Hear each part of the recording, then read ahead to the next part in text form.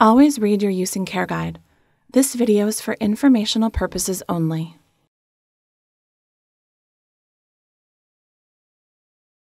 Your washer is equipped with an automatic load sensing feature that determines the amount of water used for each wash cycle.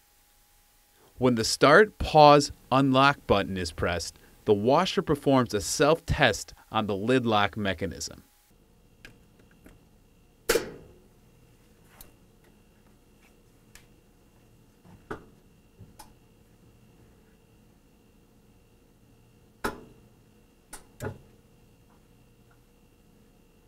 The washer clicks as the lid locks and the basket makes a slight turn.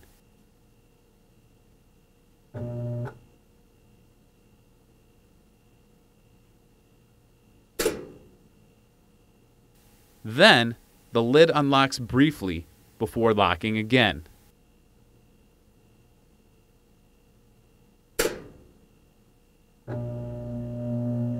Once the lid locks the second time, the washer uses short, slow spins to estimate the load size.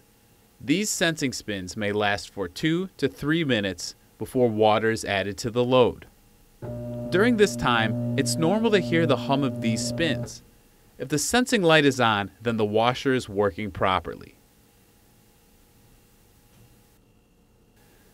Avoid opening the lid during the sensing process.